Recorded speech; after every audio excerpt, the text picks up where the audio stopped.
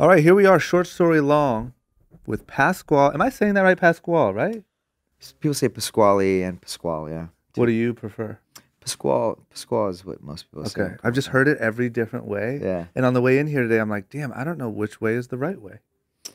The right way is Pasquale, but Damn, that's fancy. nobody, barely anyone says that. Okay, My mom said so my Ohio that. verbiage will say Pasquale Rotella. Yeah. Thanks for coming in, man. Thanks for making this happen. Yeah, thanks for having me. Yeah, I'm excited. You do a podcast? Is that right? Yeah, I do a show called Night Owl Radio. Yep. I do it once a week. It airs on Sirius XM. Dope.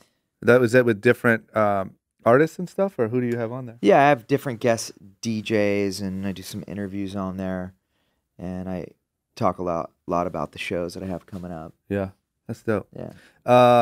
So for those of you who don't know, Pasquale is the creator of Insomniac, which is the massive, massive, what would you call it? Event company?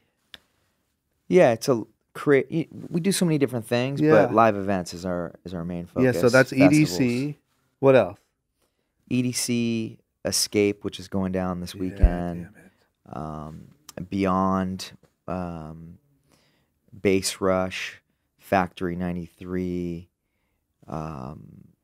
We have a lot of different brands. You own it, man, and you do such a good job. And all of the one thing that because I don't usually go to those sort of things. They're a little, they give me anxiety, like I'm a bit of a homebody. Yeah, yeah. But like every time I see them, what you own, I just feel like more than anyone is like the lights and the giant sculptures and everyone's dressed up in like tutus and neon. Like people are really like real fans of this thing you've created, and everything's so like the brand is just strong. I don't know. That's what to me, outside looking in, one thing about all of Insomniac events is like they're just all so next level and look like an experience. Yeah, we put a lot of blood, sweat, and tears and passion into what we're doing. There's events that have all the big production stages and all that, and then we do more underground stuff, just warehouses, minimal production, Yeah. and everything in between. Yeah. So, but yeah, it's a beautiful culture. There's a lot of passionate people that are involved, and it's amazing to see this many people come together and put so much into themselves, whether it's their outfits or the energy they're putting out Yeah. when they're dancing and coming at the show. And it's something I've been doing for a long time. Started as just a fan. I was Yeah. just going to the events Yeah. back in the day, and really it changed my life in a big way, and I was Yeah. attracted to it. So let's talk about that. You're from Glendale? Is that right?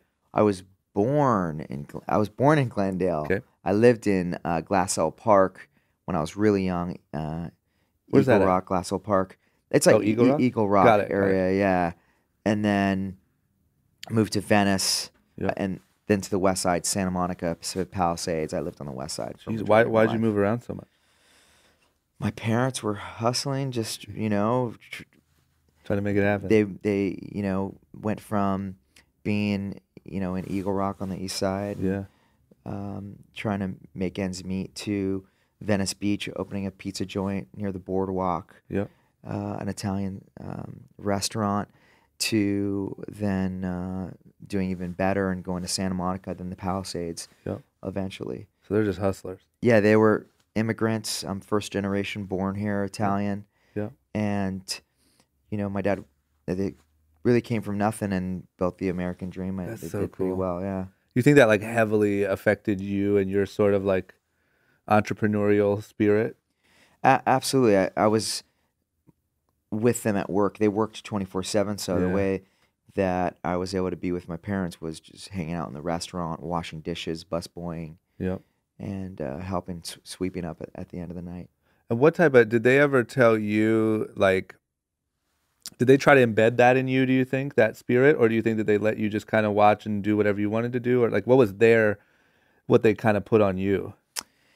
At a young age, I would just witness them Yeah. putting everything they had into what they were doing, Mhm. and then my mom would just dream so big. I mean, she would have literally no money, but would search out the owner of a building and start negotiating to buy the building, Yeah. and had no dough Yeah. at all. She was just like that. So that, you know, entrepreneur energy and what the way she would talk to people definitely is inside me. Yeah. But as I got older, my mom was my biggest supporter when I Mhm. started throwing warehouse parties, and my pops was a little uh, unsure Yeah. of what I was doing. He did construction, Yep. so he would take me in his truck into some construction sites and help him here and there. This was after the restaurant, and he wanted me to help him do that, but I wanted to throw Yeah. underground parties. Yeah. I can only imagine for like a construction working father, you'd be like, I don't know about this one, son. You know what I mean? Like, what are It you're was, looking at warehouses and like, yeah, let me come over to the site with me and let's work on yeah, and I got let's in some build something. trouble too. So he wasn't. Yeah, he had to pick me up, bail me out of jail a few times for doing illegal Really? warehouse parties. Yep. So it didn't really give him a lot of confidence that this was the Yeah. right direction. Yeah, man. Damn, you really beat the odds. You know what I mean? Because like Yeah, all things, I'm what grateful. age were you? Like 16 or something? I was 15, 16 when I was going to the parties, and then my first event, I was 17 years old when I Yeah. threw it. Yeah, I just think all things considered, like getting arrested at 17 trying to throw raves, like I think for most people that doesn't work out. You know what I mean? You ended up building a fucking empire, Yeah. but I just think you beat the odds. Yeah, it actually bums me out because there were so many beautiful, awesome people that were in the scene back then. Yeah. And I look around, and they've contributed to building this culture, and they stuck with it for many years, and not a lot of them are Yeah. Why do you think that is? around. You think you get like caught up in the actual party? I think no, I mean some people do, Yeah. and those people come and go pretty quickly. Yeah. You can only rage and Try to run a do business. drugs or Yeah. whatever for so long that those people's lives were pretty short lived in the scene. Yeah. But no, there's some serious cats that really loved it and put their heart and soul into it, that were smart, but they just couldn't go forward. I mean, you could only. Yeah. I mean, really, there's no money in this for almost 2 decades, Yeah. and Top Ramen barely making rent. Yeah. Um, Yeah, some people just can't. yeah, it's hard, Yeah. And then the legal issues with it you'd always see some lifers, well, who I thought were lifers, drop off when there was a big surge of like police raids or rave task force or Yeah. crack house law. There was this big law going on there putting promoters in jail for like 20 years Jesus for Christ. throwing parties. Yeah. People start disappearing, Yeah, man, you've dodged so many bullets. Yeah, Crazy. yeah. It's a crazy industry because it's just like, I don't know. I don't know much about it, but it just seems like you got to fight through so much shit to like build what you've built. You know what I mean? You got to be strong-willed. It's been hard at times, but at the same time, when you love it, part of it's easy though, because when I'm actually working on the shows, Yeah. although it's a lot of work, when you love it, it makes it a lot easier. With your line, right? Yeah, yeah. You're passionate about it, Yep. and it makes it a lot easier when you love it so Yeah. much. I just think if I was threatened to be arrested over making t-shirts, I might have quit. Yeah, I feel that. I can relate to that. So, like when you're young, you have brothers and sisters? Yeah, I have 2 sisters, Got it. So, older or younger or middle? older. I'm the youngest. How much older? They're one is almost in her mid 50s. She won't really tell me. I forget, and she won't really she Yeah, won't you can't remind me. I was ask. so young. Yeah. I don't. She's always lied about her birthday. My oldest sister, Yeah. but my younger sister, who's still older than me, is 48. Got it. Yeah. Got it. Because I asked because I find that a lot of the guests that I have on here are the youngest sibling, and I'm the youngest sibling. I'm real big on like the youngest sibling syndrome, right, where it makes you really hungry to sort of stand out or make your own way. And I just wonder if you feel like that affected you at all, or if that was kind of off your radar. I never thought about it. Maybe. Yeah. They were crazy girls. When we lived in Venice Beach, they were running around on the boardwalk, roller skating down there, getting in trouble. Yeah. And my dad I mean, I was the one who was supposed to look out for everyone. My parents were kind of out Yeah. there, Yeah. immigrant, loud, just getting into arguments. I was kind of the mediator. I Yeah. was the youngest, Yep. and my dad expected me to look after my sisters because they were the girls, the women in the family, and Yep. I was supposed to be like the man of the house. So at 8, 9 years old, I was running around on the boardwalk. He'd run up on me and just say, where are your sisters? Like Yeah. And worried you're that like, they were I'm with eight, older dude. dudes. Yeah. And well, he took care of his whole family at 8 years old. He Yeah. used to, um, so he expected that of me, and he wasn't really worried what I was getting into. Yeah. I was down there, break dancing Uh-huh. and just running around the Venice boardwalk in the mid '80s, and he was more concerned about them, Yeah. and they were, they were teenagers at the time. Yeah. So I think maybe that Yeah.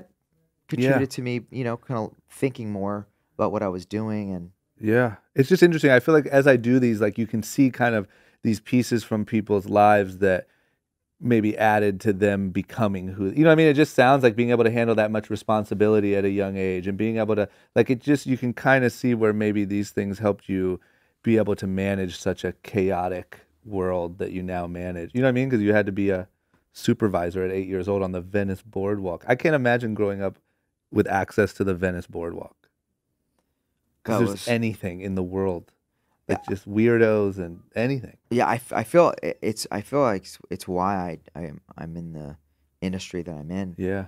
because Venice boardwalk in the mid '80s is kind of like walking into a crazy ass rave. Yeah, you're right. You're So dead on. when I was getting into other things at a young age, graffiti being one of them, Yep. and where there was kind of a little bit of a negative, it was kind of, there was tag bangers, and it was Yeah. getting kind of crazy for a minute, and then I got dragged to a rave, and I felt really good about being there. The different people expressing themselves in Yep. different ways, the dancing.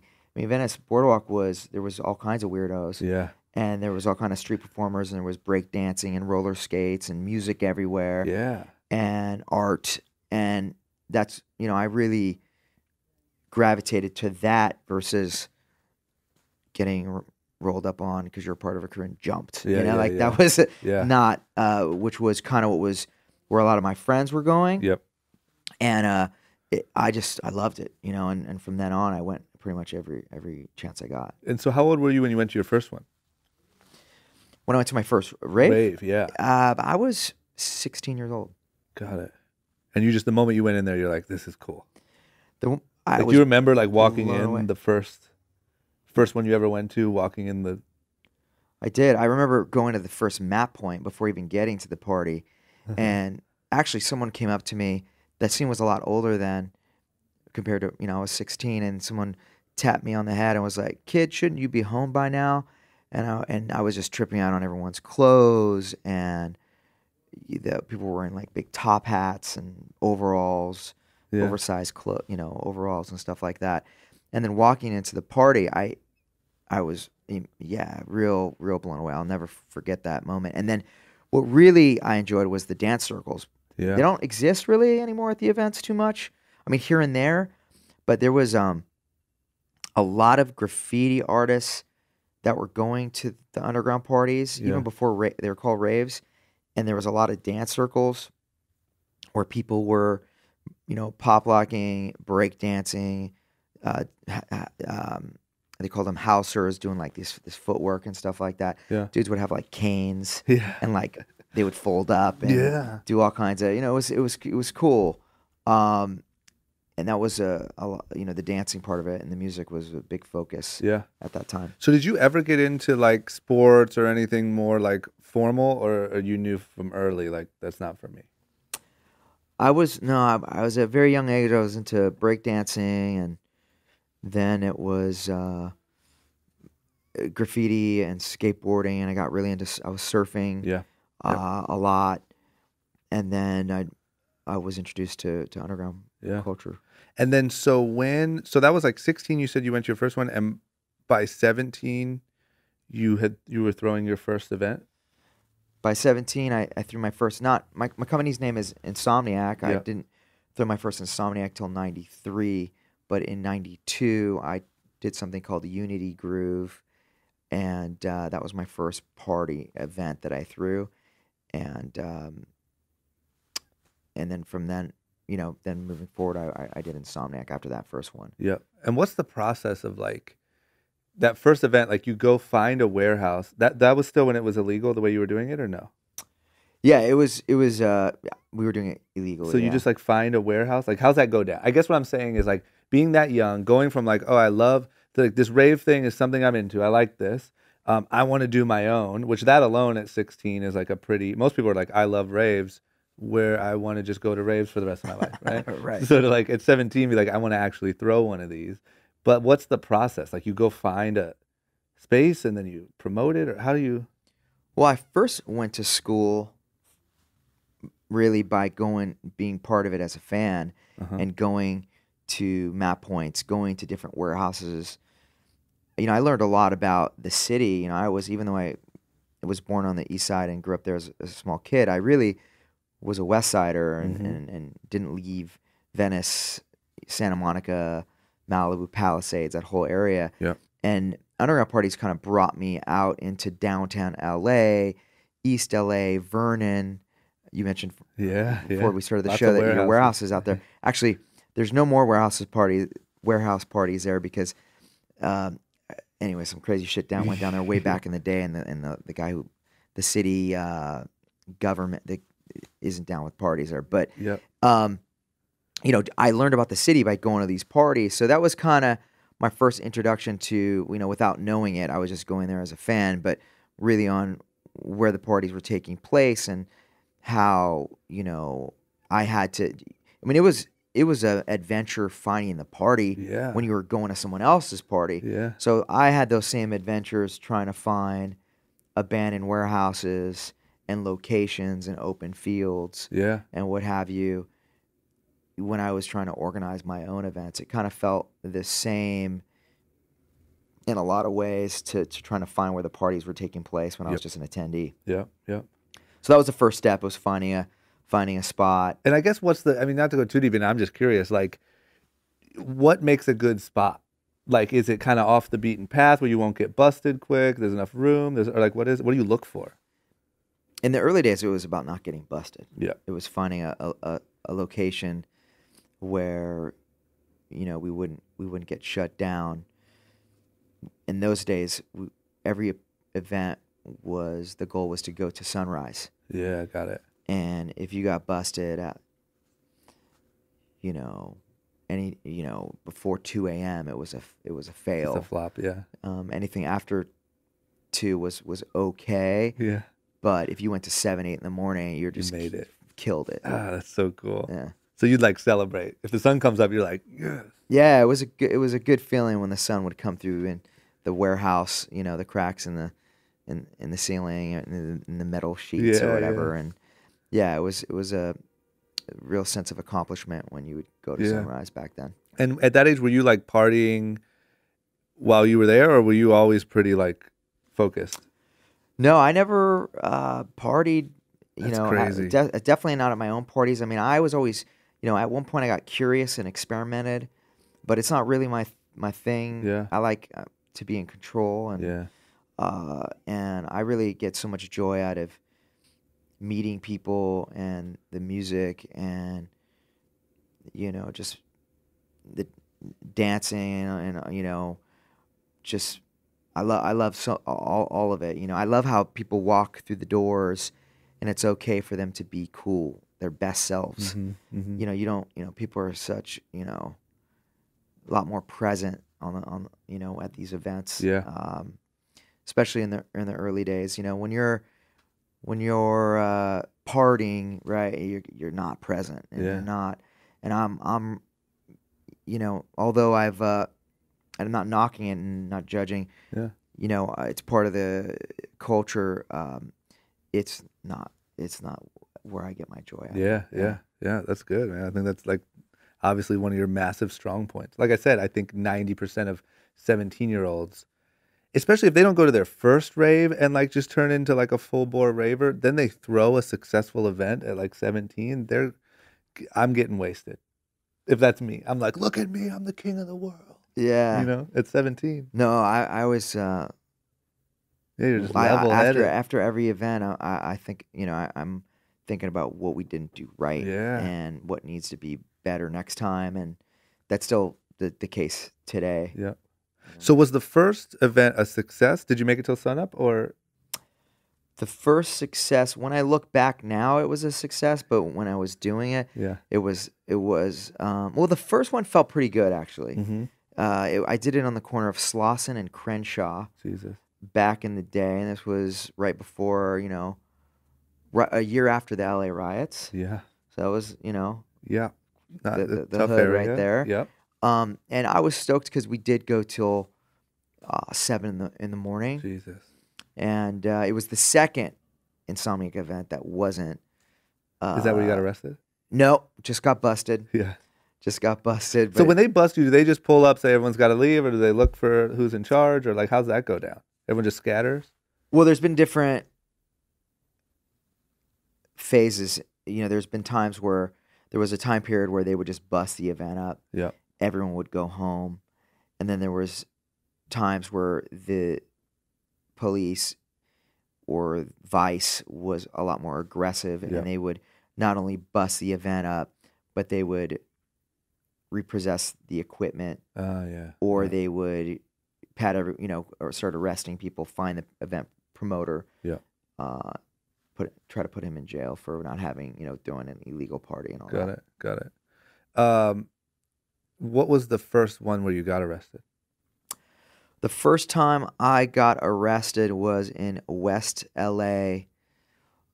I did a break-in warehouse party at a spot in West LA, and I already announced where the event was going to be. Mm-hmm. I already printed up the maps for the map point, and there just wasn't enough power in the building. Mm-hmm. And we actually climbed the fence to the I think it was a Home Depot next door, Mm-hmm. and we tapped into their power because people were on their way. The party had to happen. Yeah. And this warehouse was just couldn't facilitate what we needed. So we and back then you'd bring in, it was all about the wall of speakers.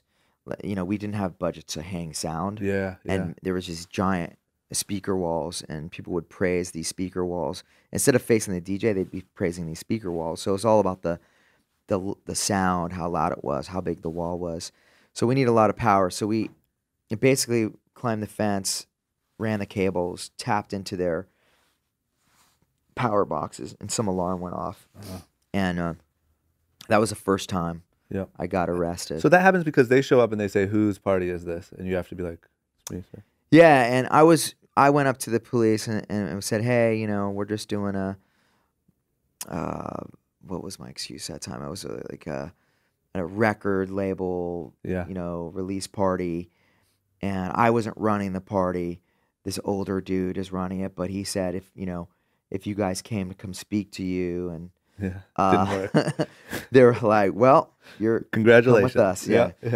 And then something that really stands out to me was the second time was at the Hollywood Soundstage, which was a movie shoot location on Las Palmas and Santa Monica Boulevard. And that time it got raided by Vice. And that was the second time I got in trouble. And they came in there full force. Everyone was like on the ground, and Jesus. And that was a different experience than the first. But yeah, and it made me grow those experiences, and I then went from being completely illegal to semi-legal. Yeah. And then so it's semi-legal, like you start to get permits and you start to like, how do you? Well, let me ask you this too, because I'm curious about this. When this happened, because you mentioned it, like, so your parents didn't make you quit, right? They were just kind of like, we're unsure about what you're doing, but they believed in you to be like, we just believe that at the end of the day you're going to figure this out. Oh no, my mom was working the door. Oh man, that's amazing. My mom was working the door. Like, was she there when you got arrested? Yeah, she was there when I got arrested. Yeah. So she didn't know that was happening, and I definitely tried to avoid her being involved because she would have been Yelling at the talking shit cops. to the cops. Yeah, like, what are you doing with my son? Yeah. He's in not to do nothing wrong. You know, like she would have been acted as if they were guilty for taking me in, 100%. In a even mom's though eyes, we they broke are in someone's- guilty. Yeah. Yeah, so she was always had my back, was always supporting me, working the doors, and then she would hit the dance floor Oh, that's after so cool. too. She loved it. She Yeah. was up until she passed away 3 years ago. She was on the stages rocking out. She was 79 years old, and Jesus. she was so much energy. She was there till sunrise all the time. That had to be crazy for them. Because, I mean, I'm guessing at that time they didn't see or care about any like financial future in that, right? They just thought like our son's doing what he loves to do, right? Yeah, I don't think she saw. I don't know if I never talked to her about the money side.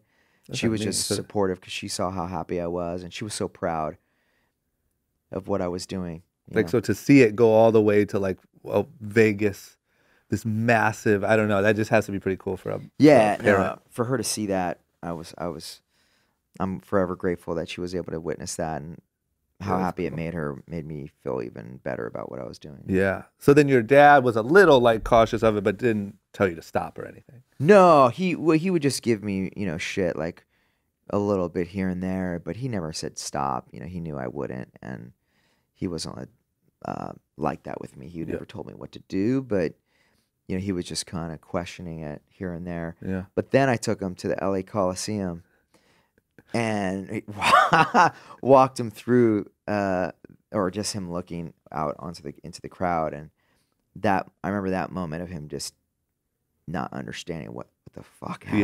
Yeah. Yeah. Like, what is this? Yeah. And that was cool to see. That's so cool, man. Yeah. Because it's just when something is in physical form and it goes from like, breaking into a warehouse all the way from physically being able to walk through a venue that's massive and lit up and there's all these people and it's 100% legitimate. Like, that's just cool, Yeah. No, and people, that energy too that the people put out, it's a pretty positive energy. And even if you're not into it or don't, the music, you're not into the music, that you can see that people are loving it. Yeah. And this scale is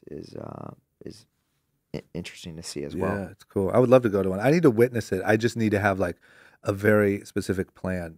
Like I can't just like Roll with go me. out there and like, well, I don't know what's happening. No, dude, roll with anytime. me. I would love to. And then we can, we don't have to be in the mix. I like going out into the crowd and No, I'm down walking for that. through, but there's also this deck area you can be out of the I'd love to mix. witness it. Yeah, It's great. please come.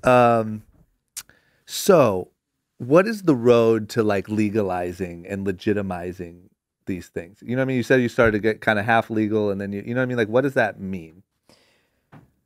Well, it was hard to get. We weren't really accepted anywhere, even when in the underground days when I gotten in, trouble here and there.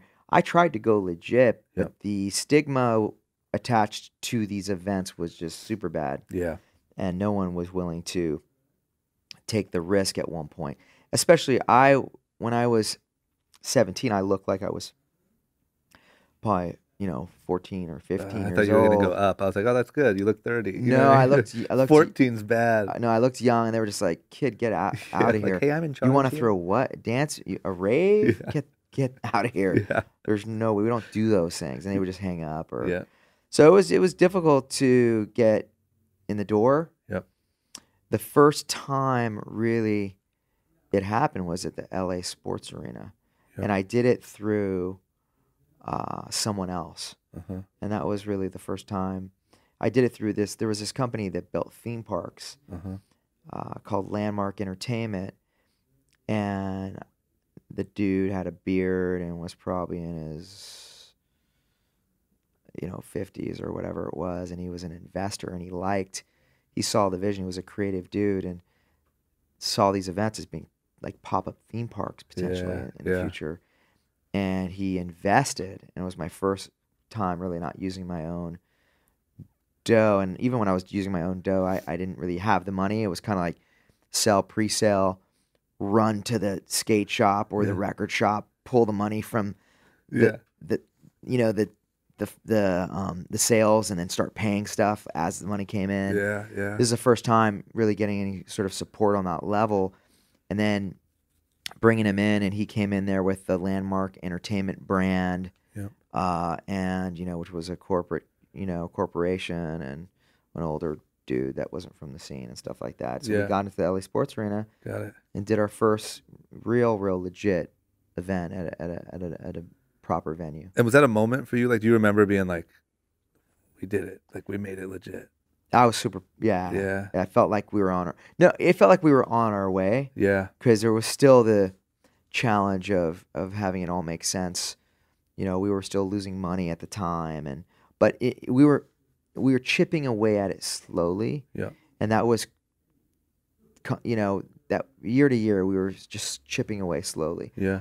There wasn't leaps Mm-hmm. till the 2000s, Mm-hmm.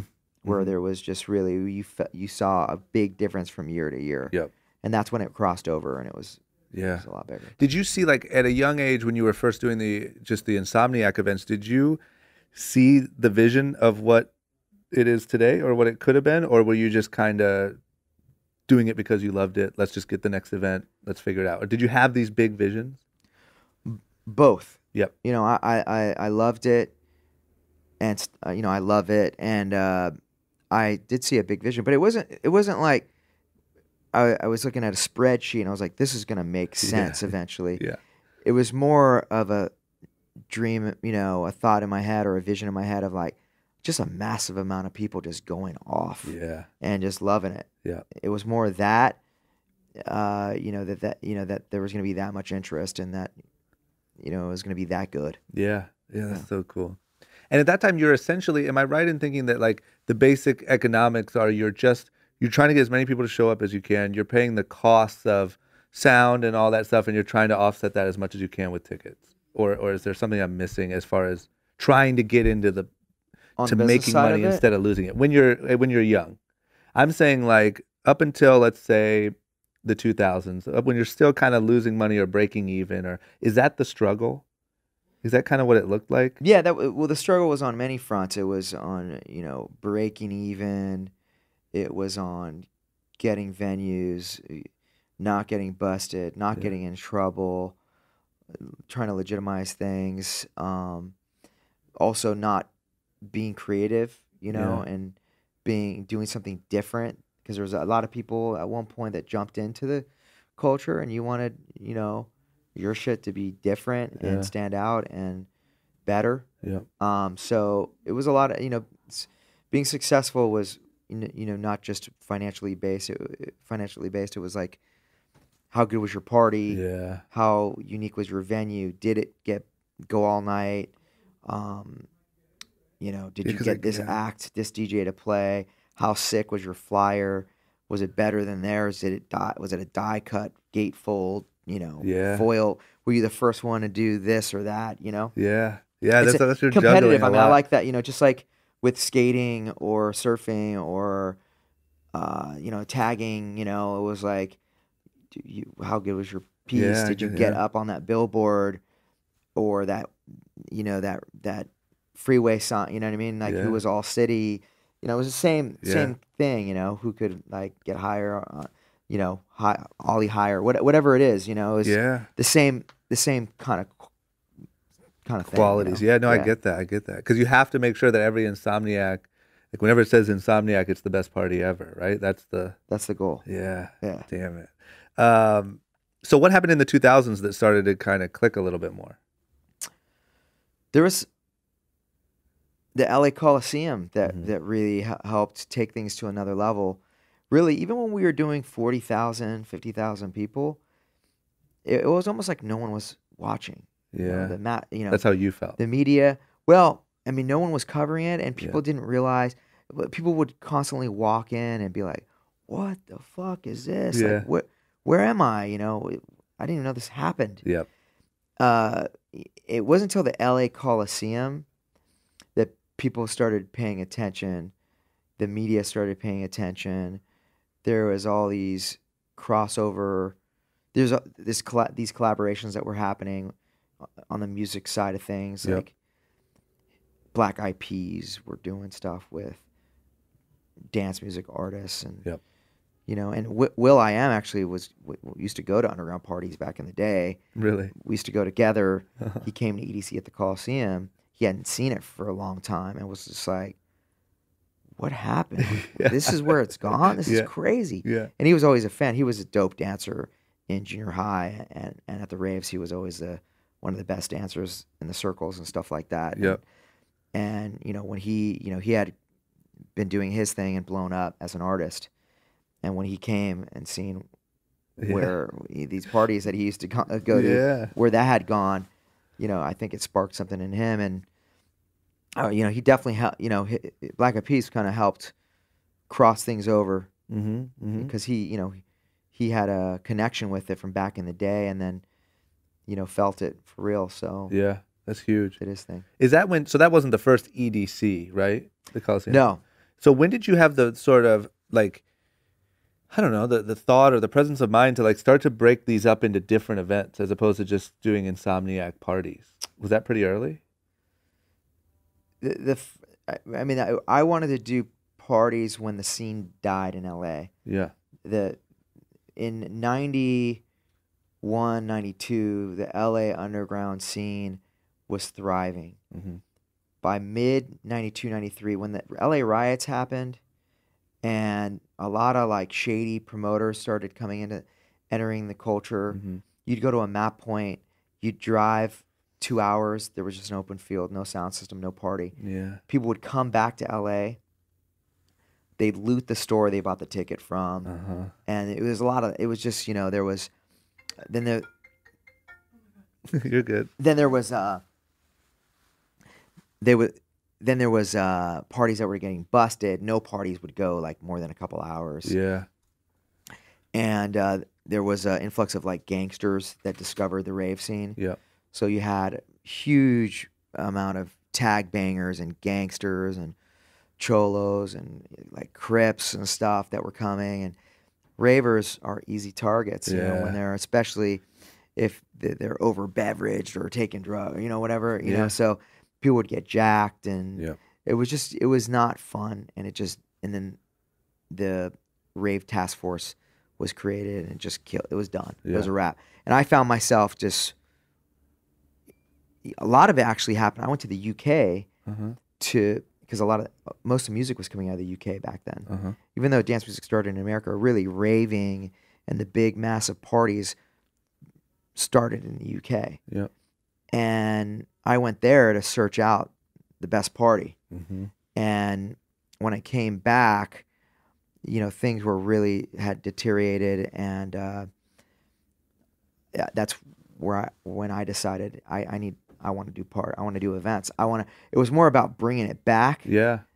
So I had somewhere to go, and my friends had somewhere to go. 'Cause I was that into it, you know. So from that time, you were like, that's when you thought of the different sort of creating EDC instead of just everything being Insomniac, and started creating these different, it just seems like you've done a really good job at creating, so the main brand is Insomniac, right? Right. But creating these littler brands under it is just, I don't know if that's normal in your business, but for me, from the outside looking in, it just looks very strong. You've been able to create these different, very strong brands. Yeah, it was not normal back in the day. Yeah. And we were the first ones to really do that. You know, I'm someone who likes so many different things. Yeah. There's a lot of people that like one thing, especially these days are different with the internet. People are exposed to so much. Yeah, yeah. You know, it used to be you only like hip hop, or you only like you know, gangster rap or whatever, you know. But it was, you know, you only like trance music or drum and bass or techno. Yeah. And I liked it all. And I found joy in all the different style of events. And sometimes there wasn't anyone doing a certain genre or focusing on it. Yep. So I really, you know, I being a fan, I understand the difference between what a bass party is like versus, you know, an underground house music party. Yeah. And I like both vibes, and I want to create those experiences and dive in. So it really comes from that. Yeah. Also, there was a time period where there wasn't a lot of, there used to, at one point, in the 93, there wasn't really anyone doing parties. We were doing parties, and the scene didn't really grow that much. I mean, we went from like 800 people to 900 people. We like maxed at like 13 to 1,500 people Yeah. on a weekend. What I noticed was when other people started coming into the scene and getting inspired by the parties that we were doing Yeah. and throwing their own parties, it brought new people in. Yeah. And their parties and our parties, there was synergy. It wasn't like, wait, why are people doing other Yeah. parties? It was like they would feed off each other, and Mhm. a scene was being developed. Yep. And then more people came in, and more people, and then more parties, and there was 4,000, 5,000, Yeah. 10,000 people going. When at one point there was another crash and everyone disappeared, Yeah. we were kind of the only ones around again. Yep. And I wanted that synergy to exist. And that was another reason why I created new parties, because Mhm. me doing 2 parties a year wasn't bringing enough. that. It wasn't creating that sense of community, right? Yep. You'd go out all the time. You'd see the same heads out. It was kind of like recess in high school. You go and you'd see your dudes that you never see. Or Yeah. going to the surf spot. Out in the water. You 2 times a year wasn't enough. So Yeah. we would create more and more parties, and since that community was being strengthened, and that was another reason why we created different themed events Yeah. and different style parties at one point as well. Yeah, it's just really cool to me, man. As a fan of like just brand building, like I said, because it's the same as, like you said, same in clothing, same in anything. But building a brand is building a brand, right? But I just think you've done a really good job of brand building in that world. And now, from my perspective, it looks like you just own that scene in the U.S. I might not feel that way to you because you have a better viewpoint of what's going on in that world. But to me, it's like Insomniac just runs that entire genre of parties and of events and of whatever. Yeah, it's not, it's so important for this culture to have different people Yeah. doing different things, because it makes it exciting. I try to support and mentor other groups that are throwing parties. For instance, at EDC, there's party organizers that are doing, events that we have host stages, because it is important. We don't own it. We don't want to own it. Yeah. It's a community, and supporting other people brings that excitement. And Yeah. I get inspired by brand new promoters that are in the scene. Yep. And people, there's even people that are doing stuff internationally that's inspiring to me. Yeah. And it keeps you wanting to do better. Yeah. Versus being the only one. Yeah, there it's has been true. moments like that, but I've been bummed when like the scene crashes and burns and people scatter, Yeah. whether because they're afraid because of new laws that have been put in place. I got indicted at one point, right? Yeah. And that was a hard time, and a lot of, there's been times where there's a lot of activity and there's not, and it's a lot better when there's a lot of different people in the scene Yeah. putting that's right. their own version of what they think is awesome together. Yeah. Yeah. No, you're right. It's very smart and mature, and like I like the moment of like, I run this shit. I'm the king of this. Yeah. You are. Anyway, we'll move on. I Yeah, know you're you humble. I love those moments. So like then I'm guessing too, as this stuff starts to grow, you're having to actually build a real company, right? And hire talented people, and like really, I mean, you've built, how many people work for you now? Over 110 people. And that's full time, year round. Full time year round. Not counting that's obviously not all the people that including- work at an event. Yeah, we hire thousands Yeah. of people throughout the year. Yeah. But I went through this. Unfortunately, we're diving into the business side of things here and there. Yeah. And I actually grew a little bit too fast for a moment there. I had to restructure my company recently. Really? Because I I did this on my own at one point, Yeah. and I would book the talent, I would make the flyer, Yeah. pass out the flyer, book the DJ, book the production, find the venue, pick That's up nuts. the ticket money from the retail Yeah. outlet, Yeah. drop off flyers in the retail outlet at the same time, and at one point I found myself, or it took like, I grew, and it was good when I had like 30 people and 40 people, and we were talking a little earlier about how many people you have here working Yeah. at your company, Yeah. and you're not rushing to like blow things up. You're taking it step by Yeah, step, keep right? it manageable. And Yeah. I at one point got caught up on just throwing people at everything. Yep. And I got a little fat. It was like what one person used to take on 10 responsibilities. Yeah. I had 10 people doing 10 responsibilities. Yep. So I had to figure out, how to become a more efficient, productive company. There was so much red tape, and it was so difficult to get things done. It was like, for me back in the day, it was just so simple. You just do it. That's the classic problem of like scaling a business, I never understood. People said to me, it's hard when you grow. Yeah. It can get difficult, and I didn't understand that until I went through it. It's like, what do you mean? Growing is amazing. Yeah, Like, that's I want the to easy grow. part. Just hire people. Right. Yeah. And it got hard, and again, things with we weren't making announcements on time. We weren't getting stuff done, and things weren't even being done as well. Yep. With more people. Yeah, you just don't think that that's what's going to happen. Yeah. So just recently, we were at 150. I went down to 110, and we're already operating better. Yeah. And what do you think you shifted, like, mentally, like one thing that I feel, to your point, is having a smaller amount of people that are actually really passionate about the work and clear on the work, and sort of a hierarchy or a proper flow of management is way more valuable than having those extra people. Like, did you go through anything like that where you tried to, like, you restructured everything? You tried to instill kind of the company values in everyone? Like, did you go through that phase? Yeah. You did, huh? Yeah, core values, because before you didn't have to explain core values. Yeah, you just show and up what the company does see it to at people. The party.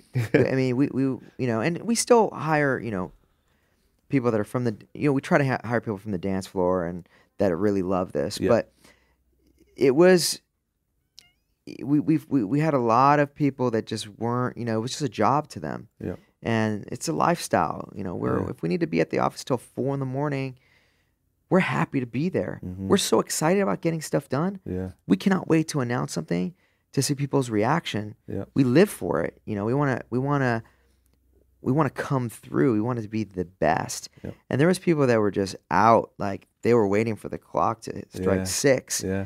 And that's just not how we got to where we are. Yep. So, yeah, we're in a much better place. And I actually love, some of the people that I had to cut from the company. It was a hard decision, one of the hardest things for me, because I love all these people. Yeah. But we're not using them. We're just using them as independent contractors. Yeah. And the core, we have a more focused core team. Still 110 people. Yeah, it's a lot. But rather than, and we're not really a pyramid. It's a bunch of circles in the company. Yeah. That's the new structure. Yep.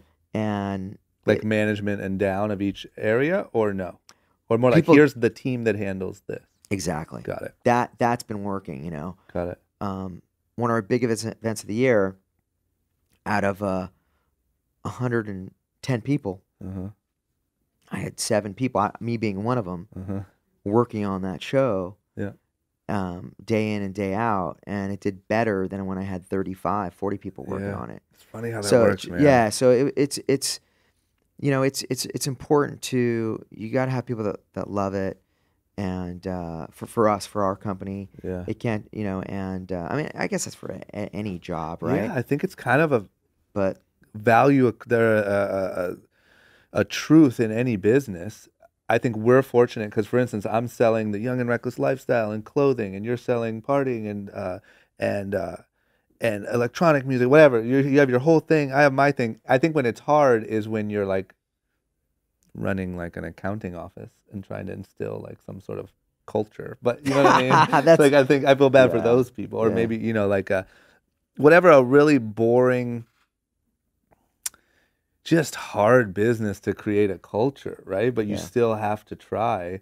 Um, I think that's the difficult part, but I do think it's a truth in any organization, yeah. you know, like having to try to create that. Accounting was one of my toughest departments, Yeah, but I have some really you amazing people. gotta, yeah. Actually, ironically, I do have people that are like old school ravers in the accounting That's so department good. that are killing it, that are Yeah. super passionate. So If you know your thing, you can find the people to fit into it, right? yeah, It's when you don't know what the fit even is. yeah, they know when they're working on a show budget that it's not about, they're putting a party together. They're making people happy. They're, that they're working on numbers and Hmm. making sure that we pay the sound company, the DJ, and all that stuff, and everything's done. But they're really working for, they get the same joy of people being, stoked to the gratification that people get out of going to the events. Yeah. And that's what makes That's what gives those it the kind of edge. yeah, that's what makes those kind of jobs gratifying, knowing that it's much bigger than that spreadsheet, right? So Because the other options for a rave-loving accountant are not good. You know what I mean? yeah, Not good other job yeah. opportunities. Did you like? Would you say that you have any sort of mentor or like big books that you read, or like are you just kind of learning this stuff from being a smart guy and just going through it? Yeah, Steve Jobs, Yeah, Walt Disney, yeah, Bill Graham. Those are some of the people, but I mean, there's so much. I mean, I get inspired all the time. Even being in your office and seeing what you have going on here. I mean, yeah. it's inspiring to me. Thank We're you. diving into uh, clothing Yeah, ourselves. yeah. Do you know Rick Klotz from Fresh Jive? I do. So Not well, but I know who he is. yeah, so I was a huge fan Yeah, of everything he did back in the day. When I used to go to raves, I would search out like on Melrose, when a Fresh Jive shirt came out. I want to yeah, make sure I got one before they all sold out. yeah. And then he had another surf line. Yeah. What was the name of it? I'm blanking on what it was called. Netta will help find it. We'll find it. Anyways, so Rick Klotz is someone who I've always I was inspired by. Another Yep. person I was inspired by, and now he's part of the That's so cool. team. Yeah, And he's taken our clothing to a whole nother level. that's so good. So I'm excited about that. So it's That's cool so to see what you cool. have going on here. How many? Thank you, man. How many? Yeah, I love asking those questions, not only for the podcast, but because I go through it too, right? You go through these different learning experiences, and you're scaling, and you're hiring more people, and that seems like the right thing to do. And then you learn that maybe you overhired, and then you learn that company culture. I remember for years I would hear or read books about company culture, and to be honest, I'd kind of be like, "That's stupid." Like, Right. we have so much fun here, we're fine, Right. But you don't realize how things can kind of drift in and out of your control if you don't have a set of values or what your company, you know what I mean? Like, you just have to have a way as you're scaling, as you're hiring new people, to make sure that they're clear on what your company even stands for, really, and what Yeah. are do we come in super early? Are we a little easy on hours? Or even those little details, I think, are so important, Yeah. No, Um, 100%. It's easy when you're small and the yeah. people that you have around you they get it, Yep. right? It's when you get a little larger and you think they get it, but they really you have to Yeah. explain it and make sure they understand. And company culture was organic, Yep. and now at the size that we're at, we have to lay it out a little more, Yep. and also do some group events and Yeah, do you do like yeah, group team building? yeah, Oh, that's great. yeah. We do a company retreat once a year. Where do you go? Like, what We've type of thing? we've switched it up a bit, but last time we went to La Quinta Resort Yep. out in Palm Springs, and we had, what do you call sack? What do you call these? Sack races? Sack Yeah, races, yeah, and That's balloon so good. tosses, Trust falls? and stuff like that. But I mean, we're everyone's been, drunk and stuff. I mean, Yeah. it's fun. It's fun. People get together. We go to like a local bar. People do karaoke. I mean, when we were smaller, we would just have fun. Just And it's so easy. we were Just go to a always party. Go to one of your always own parties. together, Yeah. and now we do things like that. And I don't even know if that it's still challenging. I don't even Yeah. know if that's the right thing to do. Yeah. I think the new restructuring of getting small teams to work together Yeah. on projects versus people being at their desks, Yeah. round tables Hmm. of 10 people, 5 people, and that's their event. Yeah. That's their project. Yeah. I think that's really been working. I don't even know that we're going to need to. I mean, we're still going to do some stuff that's fun together, but I don't think we need to. I don't know if I've been feeling the company retreat thing. It feels a little like Corny. forced. Yeah. No, it feels a little forced. Yeah. But there's nothing like for me. There's nothing like loving what you're doing, the person next to you loving what they're doing, and you connecting on the project. Yep. Like It's that simple. it is. But it's like that's what creates the magic. What I've found is that's kind of what creates the magic in the beginning. But sustaining that and scaling that is so hard. But you always need that feeling. You have to. Even if there's 1,000 people, you need to be excited about the project, and the person next to you is excited about the project. Sounds so simple, but you get if when you start losing that, it's not. Well, for me, it doesn't even make like I want to be part. It's not what I want to do. Yeah. So, but we had a little time period there where I was worried that was being lost, and we're getting ahead of it, and Yeah. I'm stoked. I mean, we just had our best, one of our best on sales for EDC Vegas, which is our largest event of the year. Yeah. And this is when hip hop's like massive right now, and Yeah. people are,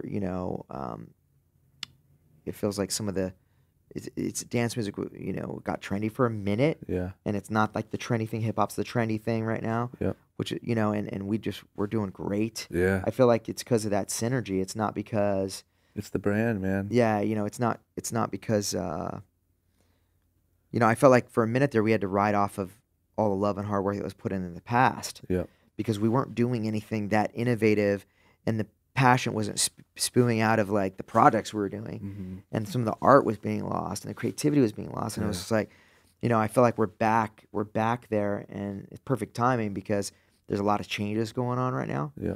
So I'm stoked. I'm really happy. I haven't been that happy in a long time. Yeah, that's So, huge. yeah. Huge. Just quickly, just so I can get an idea of like the scale of it all, like how many events will you do in 2018?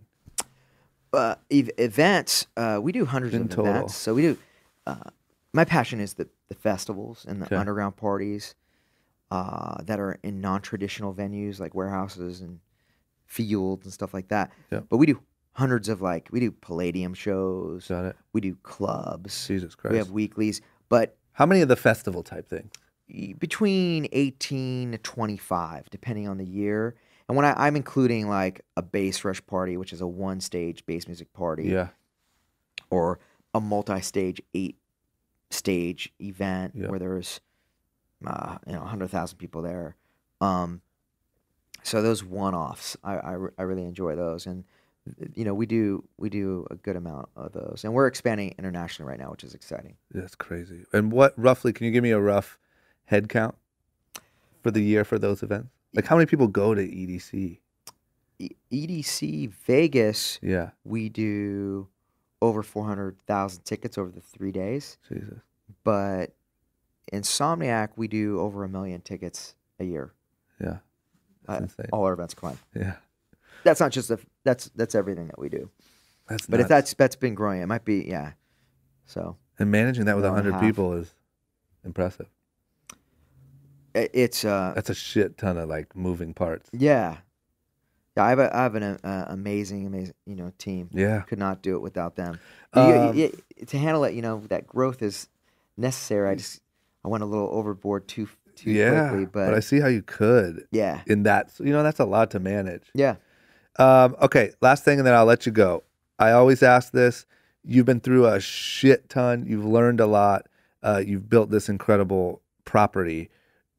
If you could run in to the younger version of yourself, let's say you're 8 years old walking around the Venice boardwalk, sort of with all this responsibility and probably big dreams and a lot of creativity, is there anything that any little gem that you would give yourself now, being through all of this, that would maybe help make things a little easier? Never assume anything. Even I've gotten in trouble sometimes and made mistakes from assuming something will work out. You got to think anything that can go wrong will go wrong. So you just and communicating. People can't mind read. Even in the office today, sometimes I forget, and it ties into the company culture thing. Yeah. You think people get it, and you have to always assume that anything that can go wrong will go wrong. Yeah. I've taken a lot, and you got to take risks, and you got to just calculated risks. Yeah. But I made some mistakes. Like I did a Nocturnal, which was my first festival I ever did, and I did it on an Indian reservation because I had lost my spot, and I I put it together really quickly. I should have probably not done. I should have probably postponed the event. Yeah. Little things like that, because it was I got shot at. I got chased off the reservation. Jesus. And it was crazy. I at the same time, I wouldn't trade any of those experiences for anything. Yeah. Because I learned so much from them. Yeah. But just for me, I just I always think like everything's gonna work out, and it's a good way to think. Yeah, it is. But still plan for it not to. Yeah. Think of every angle that cover all your bases. Everything needs to be perfect. Yeah. And that was always my goal. But I feel like I could have been a little bit more responsible with that. For instance, I should have just postponed it. Yeah. But I felt the pressure. Don't do anything out of pressure. Yeah. I had almost 40,000 tickets sold. I couldn't let the people down. Yeah. I think they would have appreciated it more if I just postponed the event, did it somewhere where it was a little bit more safe. Yeah. And there wasn't chaos, total chaos. But those were at the same time, there really wasn't a lot of options back then. Yeah. So reservations was our go-to for a lot of those parties back then. But it just, that was that was something that I learned. Never give up. But that was something that I never did give up, but that's really why I'm still here. Yeah, that lesson is in your entire. Yeah, that's kind of the biggest thing is there's going to be challenges. I mean, I know there's the memes online that show the road to success is all crooked. Yeah. It's it's really though.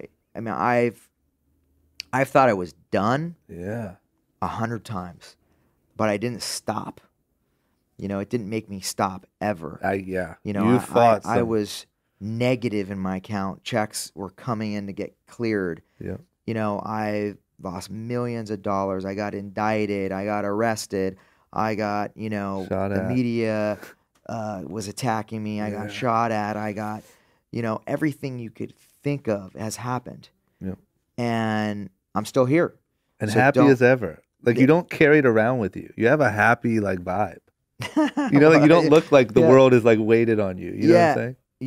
You enjoy yourself. Well, yeah, no, I love it, man. I love life. I love people. Even about loving people. Don't get discouraged by getting betrayed. Yeah. I've been betrayed 100 times. It's unfortunate because people make mistakes and they do it for whatever. They're not in the right place. They don't even know what they're doing. And, shit happens, but you need to have faith in people. You can't give up. You have to love people. You have to trust people. You can't you can't be afraid to make moves. Yeah. And you just got to keep moving. It's when you get bogged down by the indictment. Yeah. When I was indicted for years. Yeah. And courts and wearing suits. I don't, it sucked. But indictment lingering over my head for years probably would have killed me. yeah, but you know what? It wouldn't, because you would just ignore the fact, like whatever's gonna happen is gonna happen, Yeah. and I mean, it's I feel it's cliche to kind of say this stuff because these days you see it so much of it promoted online, but really, I mean, it really it worked for me, and I almost block it out, Yep. and it allows me to move forward, even with getting dicked over on a personal level. They say an individual has hurt me or stole from me or something, because that happens in life, Yeah. and I'm not even mad at them. Yeah. I'm not even angry with them, because that can bog you down too. Yeah. So you just keep it moving and focus on, make excuses for the negative people in your life on, that's their issues, Yeah. and don't beat yourself up. It's worked out for me. Yeah. I feel really recharged right now because I'm so excited about these changes I made in the company, Yeah. and if you're not feeling something, you just make sure do your best, change things up and Yeah. find that happiness for yourself. And the day that I don't enjoy this, I'll You're stop. done. Yeah. So Man, I don't see that day coming anytime soon. And I want to come to an event. no, please come I and will. let's hang I'm out. gonna I'd love take to you up host on you. that. Yeah. Yeah, I forget. I thought we only hung out at like a club or something. Something, right? yeah. I forget where. But really briefly. It was like a Vegas club for a minute, and Yeah. it wasn't really. Now I would love to show you. I'd love to give you a tour. And Yeah, I just got to do it the right show you. way. I'd love to show you what we're doing with our clothing. I would love to see it. I'd love to come to the office. Yeah, Done. Rick is a creative genius. Oh, I bet. He's A amazing. legend. Yeah. Any plugs, anything to plug? I know we got the PR team here. Do we have any, tell people, I mean, everyone knows where to go, right? Electric Daisy Carnival, really. Yeah, if for those who don't know, you can get information about our events and everything else we're up to on insomniac.com. Easy. Done. Thank you, man. Thanks for Cool. making this happen. Yeah, thank you. Hell yeah.